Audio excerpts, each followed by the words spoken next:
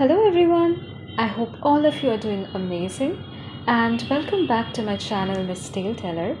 In today's video, I will be reading the short story Fritz by Satyajit Ray.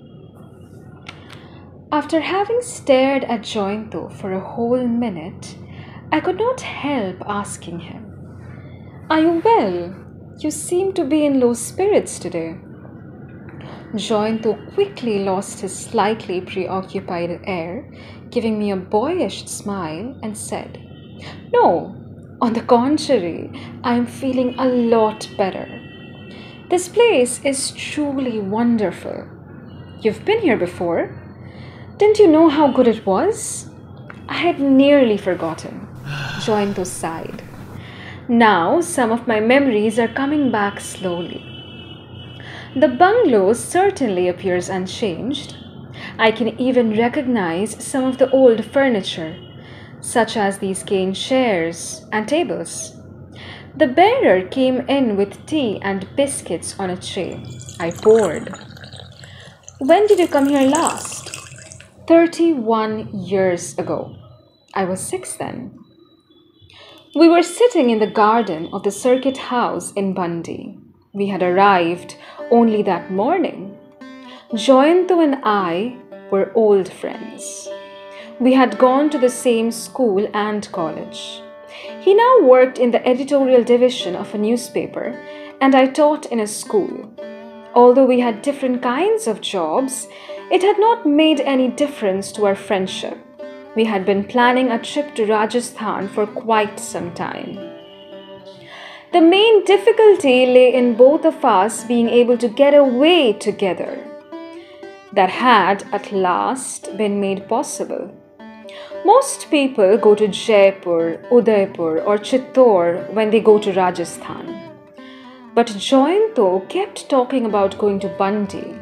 I had no objection, for having read Tagore's poem, The Fort of Bundy, I was certainly familiar with the name of the place, and felt a pleasurable excitement at the prospect of actually seeing the fort. Not many people came to Bundy, but that did not mean that there was not much to see there.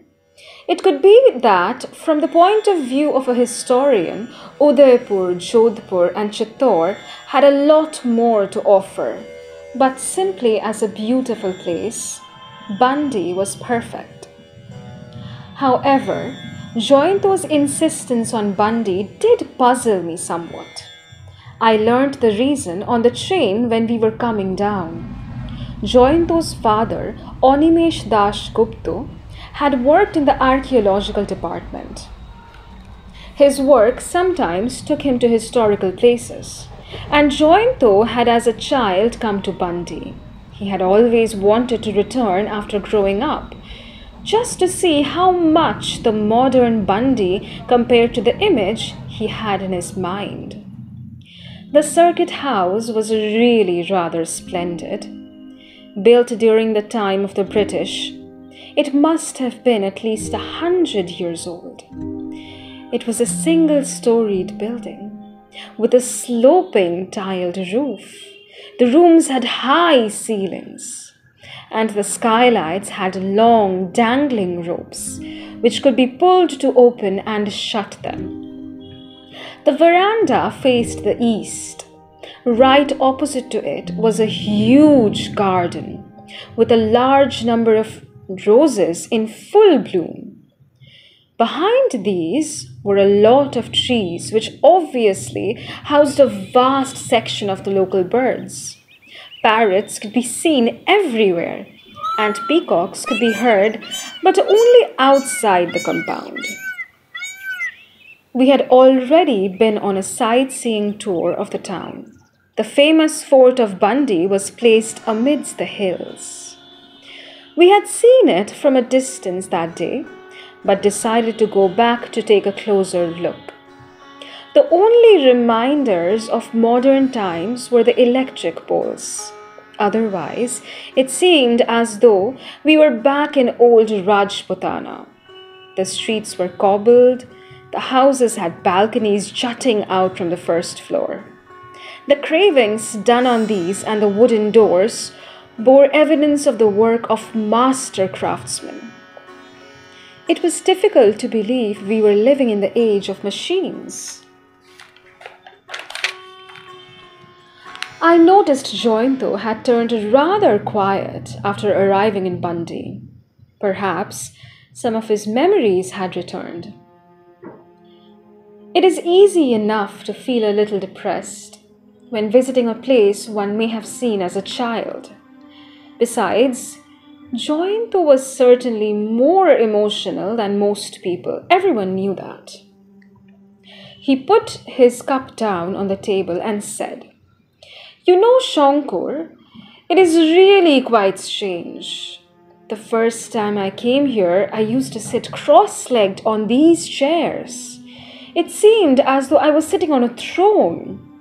Now, the chairs seem both small in size and very ordinary. The drawing room here used to seem absolutely enormous. If I hadn't returned, these memories would have remained stuck in my mind forever." I said, "Yes, that's perfectly natural. As a child, one is small in size, so everything else seems large. One grows bigger with age, but the size of all the other things remains the same, doesn't it?" We went for a stroll in the garden after tea. Jointo suddenly stopped walking and said, "Deodar." I stared at him. "A deodar tree? It ought to be somewhere here," he said, and began striding towards the far end of the compound. Why did he suddenly think of a deodar tree? A few seconds later, I heard his voice exclaiming jubilantly, "Yes, it's here! Exactly where it was before." "Of course it's where it was before," I said. "Would a tree go roaming about?" Jointo shook his head impatiently. "No, that is not what I meant. All I meant was that the tree is where I thought it might be." "But why did you suddenly think of a tree?" Jointo stared at the trunk of the tree, frowning. Then he shook his head slowly and said, "I can't remember that now. Something had brought me near the tree. I had done something here. A European." "European?" "No, I can't recall anything. Memory, it's a very strange business." They had a good cook in the circuit house.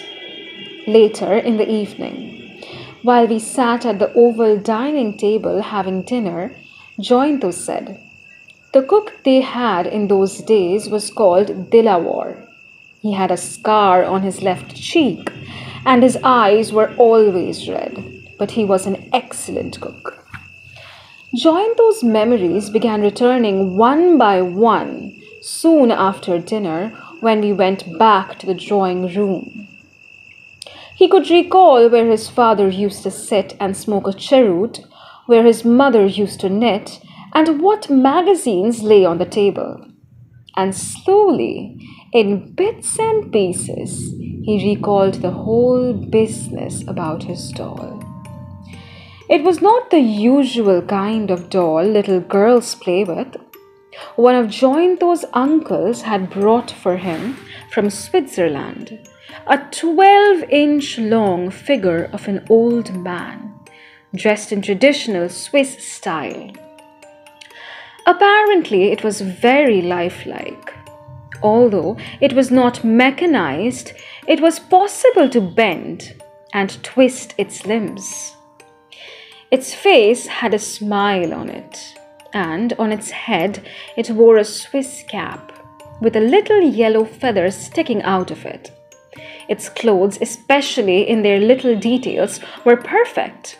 Belt, buttons, pockets, collars, socks. There were even little buckles on the shoes. His uncle had returned from Europe shortly before Jointo left for Bundy with his parents. The little old man had been bought in a village in Switzerland.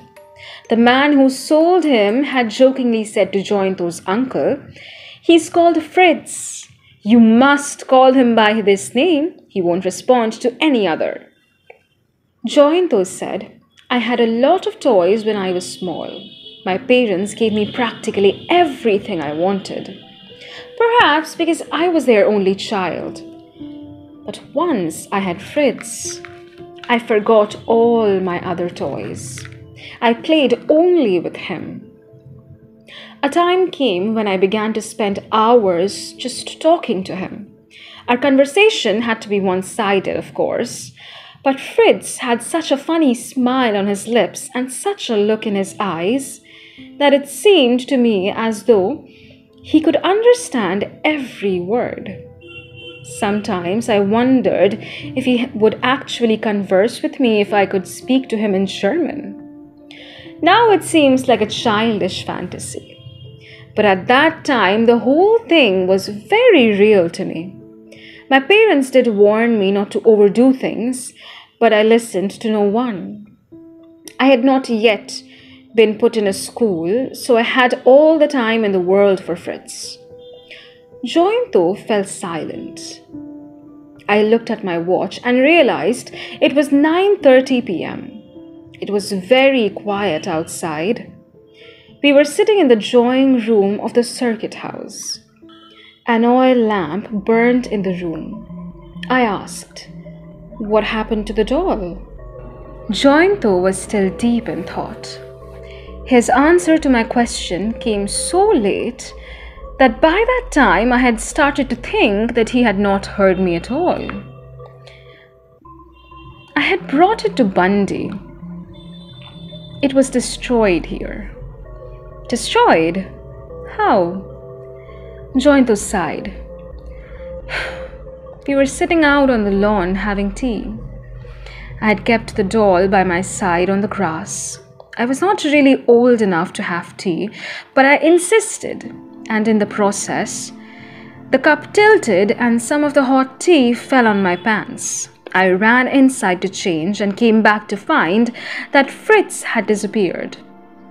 I looked around and found quite soon that a couple of stray dogs were having a nice tug-of-war with Fritz.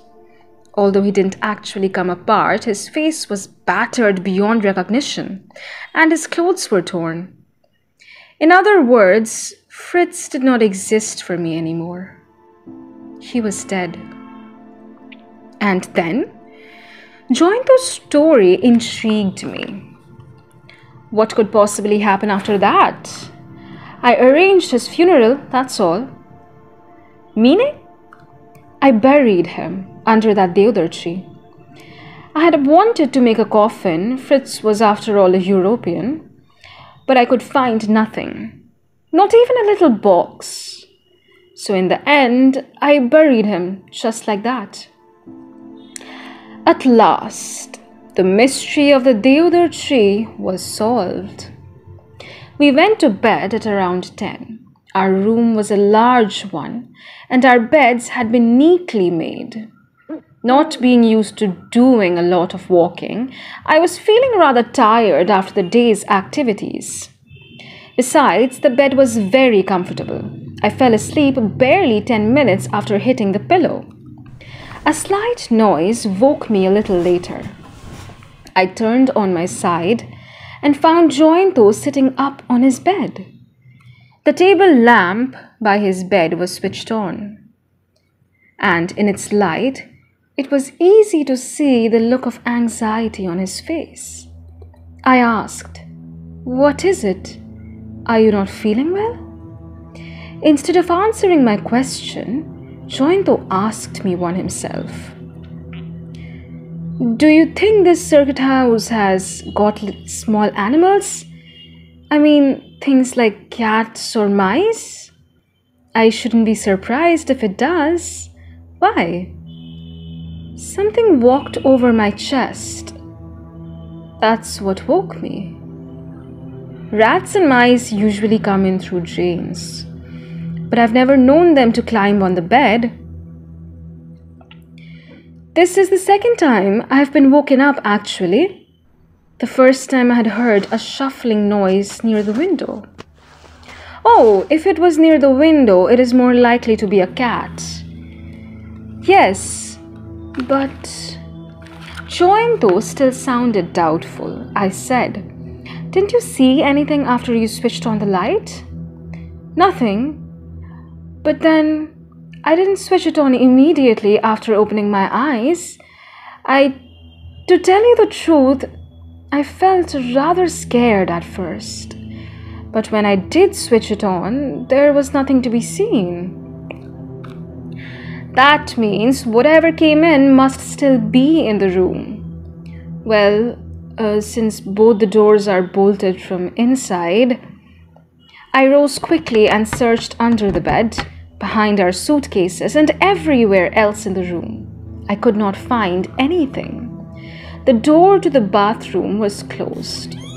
I opened it and was about to start another search when Jointo called out to me softly, "Shankar." I came back to the room. Jointo was staring hard at the cover of his quilt.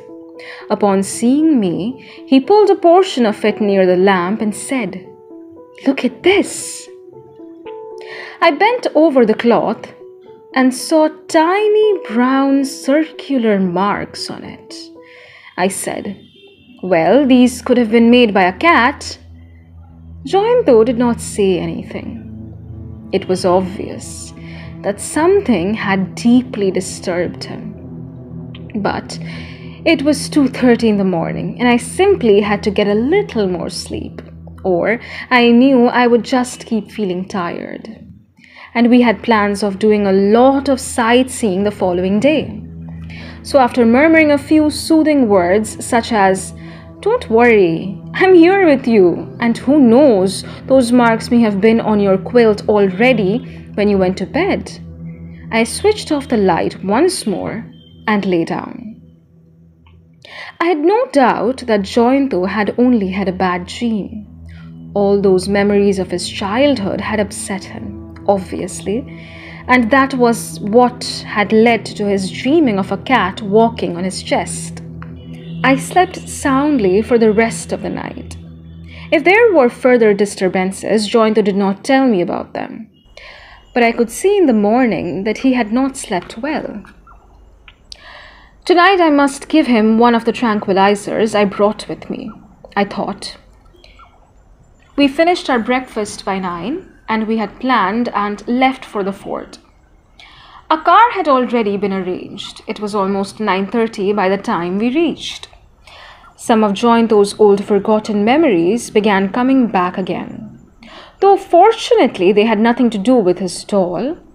In fact, his youthful exuberance had made me think he had forgotten all about it. There's that elephant on the top of the gate," he exclaimed, "and the turtles, and here is the bed made of silver and the throne. Look at that picture on the wall. I saw it the last time." But within an hour, his enthusiasm began to wane. I was so engrossed myself that I did not notice it at first. But while walking through a hall and looking at the chandeliers hanging from the ceiling, I suddenly realized Jointo was no longer walking by my side. Where was he? We had a guide with us. "Babu has gone out on the terrace," he told me. I came out of the hall and found Jointo standing absent-mindedly near a wall on the other side of the terrace. He did not seem to notice my presence even when I went and stood beside him. He started when I called him by his name. "What on earth is the matter with you?" I asked. "Why are you standing here looking morose, even in a beautiful place like this? I can't stand it." Jointo simply said, "Have you finished seeing everything? If so, let's..." Had I been alone, I would definitely have spent a little more time at the fort. But one look at Jointo made me decide in favor of returning to the circuit house. A road through the hills took us back to the town. Jointo and I were both sitting in the back of the car. I offered him a cigarette and he refused. I noticed a veiled excitement in the movement of his hands. One moment he placed them near the window, then on his lap, and immediately afterwards began biting his nails. Jointo was quiet by nature. This odd restlessness in him worried me. About 10 minutes, I could not take it anymore. "It might help if you told me about your problem," I said. Jointo shook his head. "It's no use telling you, for you're not going to believe me." "Okay, even if I don't believe you, I can at least discuss the matter with you, can't I?" Fritz came into our room last night. Those little marks on my quilt were his footprints. There was very little I could do at this except catch hold of him by the shoulders and shake him. How could I talk sensibly to someone whose mind was obsessed with such an absurd idea? "You didn't see anything, did you?" I said finally. "No, but I could distinctly feel that whatever was walking on my chest had 2 feet, not 4. As we got out of the car at the circuit house, I decided that Jointo must be given a nerve tonic or some such thing. A tranquilizer might not be good enough. I could not allow a 37-year-old man to be so upset by a simple memory from his childhood. I said to Jointo upon reaching our room, "It's nearly 12 o'clock. Should we not be thinking of having a bath?" An idea came to my mind in the bath. Perhaps this was the only way to bring Jointo back to normalcy. If a doll had been buried somewhere 30 years ago, and if one knew the exact spot, it might be possible to dig the ground there.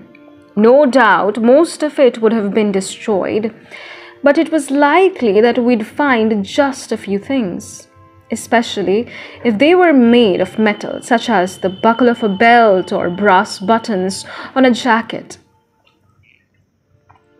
If Jointo could actually be shown that there was all that was left of his precious doll, he might be able to rid himself of his weird notions. Otherwise, he would have strange dreams every night and talk of Fritz walking on his chest. If this kind of thing was allowed to continue, he might go totally mad. Jointo seemed to like my idea at first, but after a little while, he said, "Who will do the digging? Where will you find a spade?" I laughed. Since there is a garden, there is bound to be a gardener, and that would mean there's a spade. If we offered him a little tip, I have no doubt that he would have no objection to digging up a little bit of the ground near the trunk of a tree at the far end of the lawn. Jointo did not accept the idea immediately, nor did I say anything further. He went and had his bath after a little bit of persuasion. At lunch, he ate nothing except a couple of chapatis with meat curry, although I knew he was quite fond of his food. After lunch, we went and sat in the cane chairs on the veranda that overlooked the garden. There appeared to be no one else in the circuit house. There was something eerie about the silence that afternoon. All we could hear were the noise made by a few monkeys sitting on the gulmohar tree across the cobbled path. Around 3 p.m., we saw a man come into the garden carrying a watering can. He was an old man. His hair, mustaches, and sideburns all were white. Will you ask him or should I? At this question from Jointo, I raised a reassuring hand and went straight to the gardener. After I had spoken to him, he looked at me rather suspiciously. Clearly, no one had ever made such a request. "Why, Babu?" he asked. I laid a friendly hand on his shoulder and said, "Don't worry about the reason. I'll give you 5 rupees. Please do as you're told." He relented, going so far as to give me a salute accompanied by a broad grin. I beckoned to Jointo, who was still sitting on the veranda. He rose and began walking towards me. As he came closer, I saw the pallor on his face. I did hope we would find at least some part of the doll. The gardener, in the meantime, had fetched a spade. The 3 of us made our way to the deodar tree. Jointo pointed at the ground about a yard from the trunk of the tree and said, "Here." "Are you sure?" I asked him. Jointo nodded silently. "How much did you dig?" "At least 8 inches." The gardener started digging. The man had a sense of humor. As he lifted his spade, he asked if there was hidden treasure under the ground, and if so, whether we would be prepared to share it with him. I had to laugh at this, but Jointo's face did not register even the slightest trace of amusement. It was the month of October, and not at all warm in Bundy. Yet the collar of his shirt was soaked in sweat. He was staring at the ground unblinkably. The gardener continued to dig. Why was there no sign of the doll? The raucous cry of a peacock made me turn my head for a moment, and in that instant, Jointo made a strange sound. I quickly looked at him. His eyes were bulging. He raised his right hand and pointed at the hole in the ground with a finger that was visibly trembling. Then he asked in a voice turned hoarse with fear, What is that?" The spade slipped from the gardener's hand. I, too, gaped at the ground, mouth opened in horror, amazement, and disbelief. There lay, at our feet, covered in dust, lying flat on its back, a 12-inch long, pure white, perfect little human skeleton. And that was Fritz by the one and only Satyajit Ray. Well, this particular story was recommended by a friend. If you guys have any other recommendations, please comment them below. I love reading your comments, especially the ones where you guys say that you have your exam tomorrow and this is the only video that you're watching to prepare. Like, it's a last minute preparation, the last minute reading. I love reading those comments.